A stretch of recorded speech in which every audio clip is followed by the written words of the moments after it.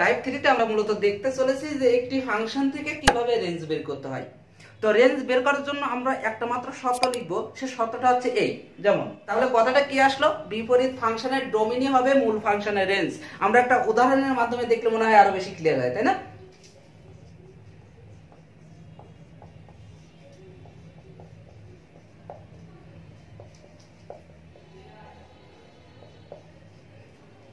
তো এই উদাহরণ থেকে মূলত আমাদের কি নির্ণয় করতে হবে, ফাংশনটা রেঞ্জ বের করতে হবে। তো এটা বিপরীত ফাংশনটা আগে আমাদের নির্ণয় করতে হবে, তাই না? কারণ এখানে বলতেছে বিপরীত ফাংশনের ডোমেইনটাই হবে মূল ফাংশনের রেঞ্জ। তাহলে এটার আগে বিপরীত ফাংশন নির্ণয় করতে হবে, তারপর তার ডোমেইন নির্ণয় করতে হবে, আর ওই ডোমেইনটাই হবে মূলত এই ফাংশনটার রেঞ্জ। ঠিক আছে? তো আমি বিপরীত ফাংশনটা এখানে লিখে দিলাম যে f inverse x equal 3x + 2 divided x - 4। এটা বুঝতে নাই, তাই তো? কিভাবে লিখলাম?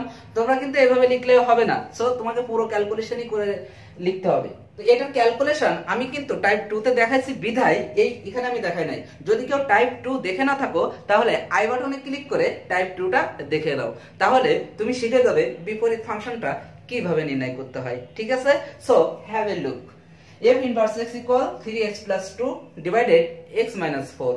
অর্থাৎ আমরা বিপরীত ফাংশনটা নির্ণয় করে ফেললাম। তাহলে আমি কি বলেছিলাম, বিপরীত ফাংশনের ডোমেইনটাই হবে মূল ফাংশনের রেঞ্জ। বিপরীত ফাংশনের ডোমেইন দেখো তো, এই ফাংশনটা কি আকারে আছে? নিশ্চয়ই ভগ্নাংশ আকারে আছে না? তাহলে আমরা যখন ডোমেইন নির্ণয়ের পর্বটা শিখেছিলাম তখন আমরা কি শিখেছিলাম সেখানে, যে ভগ্নাংশের হরটা কখনো শূন্য হবে না। তাহলে এই শর্তগুলো যদি তুমি জেনে না থাকো তাহলে তুমি কিন্তু ডোমেইনও নির্ণয় করতে পারবে না। তাই ডোমেইন নির্ণয়ের জন্য তোমাকে অবশ্যই টাইপ 1 দেখতে হবে। টাইপ 1 দেখার জন্য তুমি আই বাটনে ক্লিক করে টাইপ 1টা দেখে নিতে পারো, সেটা তোমার জন্য সহজ হবে। এখন তাহলে আমরা বলতে পারি যে শর্ত মতে x - 4 নট ইকুয়াল 0। যেহেতু ভগ্নাংশ আকারে আছে তাই হর নট ইকুয়াল 0। এখানে আমরা লিখলাম x নট ইকুয়াল কত? 4। তাহলে কি আমরা এখন বলতে পারি না যে এই বিপরীত ফাংশনের ডোমেইনটা হলো x belongs to R such that x not equal কত? 4। তাহলে উপরে যে কথাটা লেখা হয়েছে বিপরীত ফাংশনের ডোমেইনটা হবে মূল ফাংশনের রেঞ্জ, তাহলে বিপরীত ফাংশনের ডোমেইন কত আসছে? 4 আসছে না? তাহলে এই ফাংশনটার রেঞ্জ কত? এই 4টা হবে কি এই যে মূল ফাংশনটার রেঞ্জ। তাহলে আমরা কি এটা বলতে পারি না যে অতএব রেঞ্জ ইকুয়াল R - 4।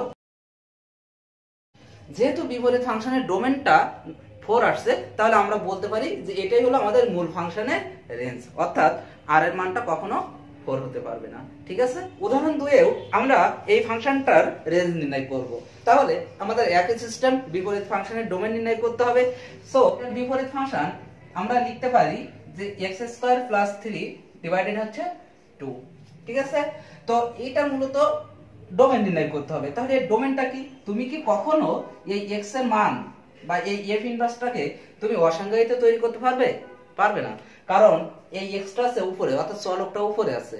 তার মানে x এর সকল মানের জন্য এই f ইনভার্স x টা নির্ণয় করা সম্ভব। এজন্য এটা ডোমেইনটা কি মূলত রিয়েল নাম্বার না? তাহলে আমরা বলতে পারবো কি যে রেঞ্জটাও কি রিয়েল নাম্বার। ঠিক আছে? এটাতেও আমাদের নির্ণয় করতে হবে যে এর রেঞ্জ। তাহলে বরাবরের মতোই এটার বিপরীত ফাংশন আমাদের আগে নির্ণয় করে নিতে হবে। তো বিপরীত ফাংশন সমান আমরা কি লিখতে পারি, এটার f ইনভার্স x ইকুয়াল আমরা লিখতে পারি e পাওয়ার x - 2 ডিভাইডেড 5।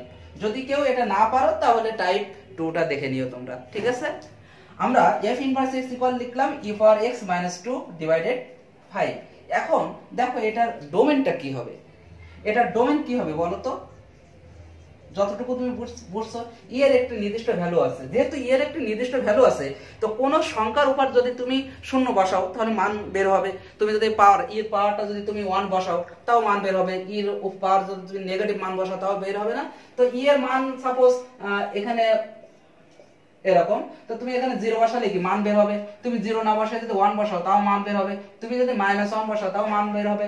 অর্থাৎ 0 সহ সকল ধনাত্মক এবং ঋণাত্মক মান বসানোর কারণে তোমার y এর মানটা বের হচ্ছে বা f ইনভার্স x টা বের হচ্ছে। তাহলে তুমি কি বলতে পারবে এই ডোমেইনটা আছে কি রিয়েল নাম্বার না? যদি এই বিপরীত ফাংশনটার ডোমেইন রিয়েল নাম্বার হয় তাহলে রেঞ্জটা কি হবে? নিশ্চয়ই রিয়েল নাম্বার। আশা করি তোমরা এই তিনটা উদাহরণ বুঝছো। সাধারণত তোমাদের এই তিন টাইপের রেঞ্জ নির্ণয় করতে বলে। সো আমি এত সময় তোমাদেরকে যা দেখিয়েছি এইগুলোর মধ্যে থেকে তোমাদের ম্যাথগুলো থাকবে। আর যদি কারো এক্সট্রা প্রবলেম থেকে থাকে তাহলে তোমরা কমেন্ট বক্সের মাধ্যমে জানাবে। তো এই ছিল আজকের ভিডিওটি যদি তোমাদের কাছে ভালো লেগে থাকে তাহলে একটা লাইক দিবে, তোমার বন্ধুদের সাথে শেয়ার করতে একদমই ভুলবে না, এবং সাবস্ক্রাইব তো মাস্ট। দেখা হবে পরবর্তী ভিডিও নিয়ে। ততক্ষণ পর্যন্ত ভালো থাকো, সুস্থ থাকো, take care and take there, tata.